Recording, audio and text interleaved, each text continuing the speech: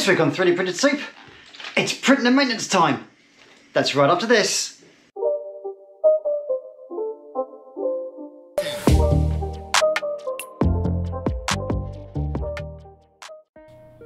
So it's been about 2 years since I bought my Creality resin printer, and yeah, all in all I'm very happy with it. Now, because it's got to a certain age, we have got to replace the film. You may or may not know that when you use a resin printer, the resin itself adheres to a very thin film of polythene, and it's torn off every time a layer is cured, and then another layer is adhered to it. As you can imagine, after 20 or 30,000 times of that being done, that resin does tend to wear through the film. So what we're going to do here is we are going to use the maintenance settings on the resin printer, and that's just going to shine UV light through the remaining resin which is attached to the polythene and make it go crispy.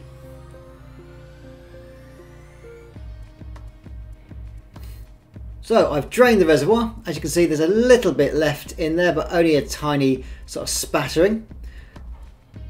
The setting says to remove the build plate, so I've done that as well. And there you go. Now remove the build plate. Go into this. Should be about 60 seconds. So press that, and here comes the UV light, and that is going to shine through it, and that's going to cure any of the little bits and pieces of resin around the edge. Just wait for the exposure to complete, and then we can get around to changing the film on this thing. There we are, lovely UV rays. No harm there whatsoever. So yeah, I wouldn't get your eyes too close to that. Always wear gloves and goggles. Okay, so yeah, exposure has been completed. So we just need to remove the build tray now, and then we can look at getting the new filament attached.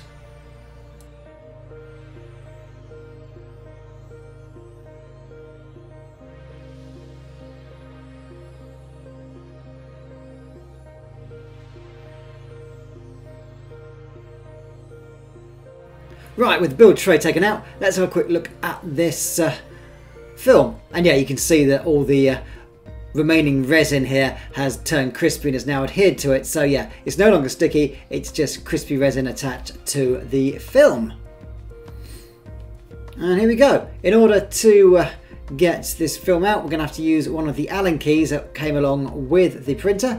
And we're going to remove all of these little bolts all around it, and then free up the brace which holds the film in place. Okay, with the last of these being removed, we can now get the film out, and it is held in place by a square bracket that keeps it nice and taut. There we go, and there'll be a lot of liquid filament under here which hasn't been cured, so yeah, once again, wear gloves, wear goggles. This stuff is nasty. I mean, it's not horribly toxic, but you don't want to get it on your skin, and you definitely don't want to get this stuff in your eyes. Perfect. Right, as you can see, yeah, this is fairly worn out. It's got scratches, it's got bits of filament, it's got little holes in it occasionally. So yeah, the more you use this, the more you're likely to get failed prints. As you can imagine, if you're shining UV light through a piece of film which has got imperfections in it, or little bits that can't quite shine through, you're going to get detail which doesn't pick up. You're going to get pieces of the filament which cure in the wrong place or don't cure at all, and you miss large chunks of it, and eventually it's going to breaking away, and you're going to get a load of failed prints and a load of bloody ruined and destroyed models. So first things first, isopropyl alcohol to give this a good clean. Isopropyl alcohol is great. It's 99.9% alcohol, and it cleans anything, and it's really good for removing any of this UV resin from the clamp here and from all of the other bits and pieces, just to make sure nothing pollutes the fresh resin when you put it in. And also, if you're putting a new piece of film on there, you don't want to have any of the old stuff touching it. You want a nice clean start. Okay, so let's speed this up a bit and move on to the next step.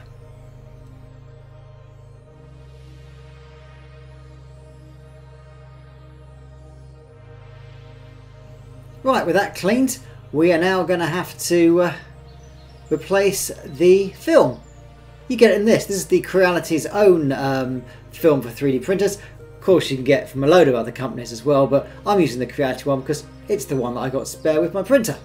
So, you take the film, you remove the protective covering from it, much like a mobile phone case. In fact, it's a mobile phone screen you're going to be covering. You have a protective covering just to make sure that you don't get any particulates, dirt or dust on here, because any of that can cause a print to fail or be damaged. So you lay it on tight. Now this has got to be tight as anything. It's got to be really taut so that you don't get any shifting, moving around, and just so when you're pulling the prints off it, it doesn't bend or basically move around and cause prints to fail. Once you're happy it is flat, you then put the oblong guide on top of it. This is the thing that the screw goes through and holds it in place. Now you could try jamming the screw straight through, but I tend to puncture a hole with a small screwdriver just so it's got a way to start and doesn't tear the film.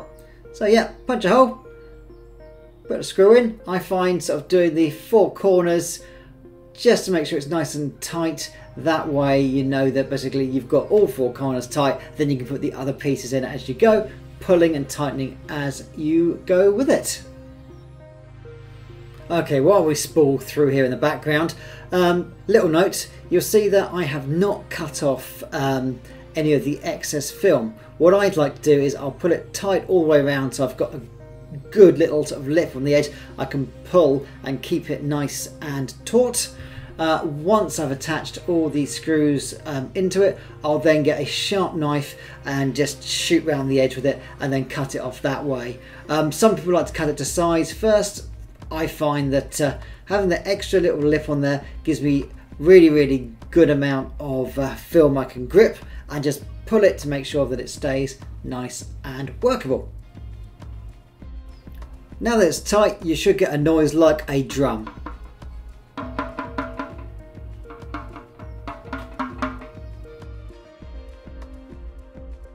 With the film firmly attached, you can now attach the reservoir back onto your 3D printer.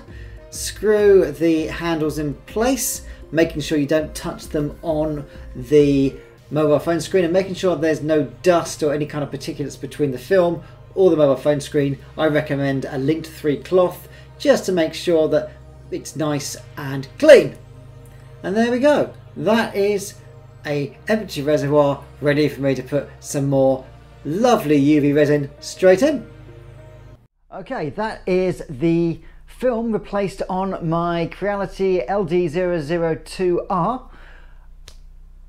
I actually think it's quite an easy process. As long as you wear protection and as long as you keep everything nice and clean, follow these steps and you should be able to replace your film on your resin printer fairly simply. I say that, it takes a little while and sometimes the screws on the reservoir are a little bit tight, but yeah, use the Allen key that came with it. Make sure you use the right size Allen key, otherwise you'll end up messing up your screws and sort of tearing them and stripping them, which you don't want to do. And the replacement film is fairly easy to find. If you didn't get a replacement film when you ordered your printer, Amazon's got tons of them on there. I tend to use the official Creality ones, but there's third-party ones available if you want. So, I look forward to many thousands more prints with no more fails now that I have replaced the film. Thanks so much for watching 3D Printed Soup. Huge thanks to everyone who has liked and subscribed. And if you haven't liked and subscribed, go on, just drag your cursor down.